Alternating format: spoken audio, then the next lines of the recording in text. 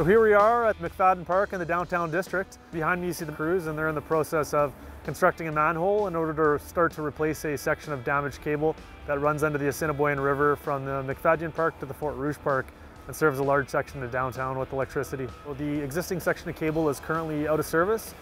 It'll just give us another feeder to the downtown area. It's a very interesting project that we're able to kind of work with underground services, running a cable to the depth of bedrock under a river, which is not something that we get to do every day.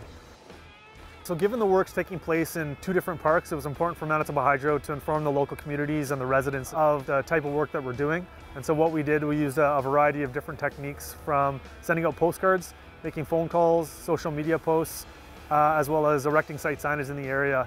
Safety is a huge important thing for Manitoba Hydro, so when crews aren't on site, we're going to be erecting metal fencing, as you can see behind me, around the holes themselves. As we do the work, we thank individuals in the area for their patience. Although we haven't shut down the park completely, it might be an inconvenience to some people. Ultimately, we have the best intentions. We want to ensure reliability for years to come.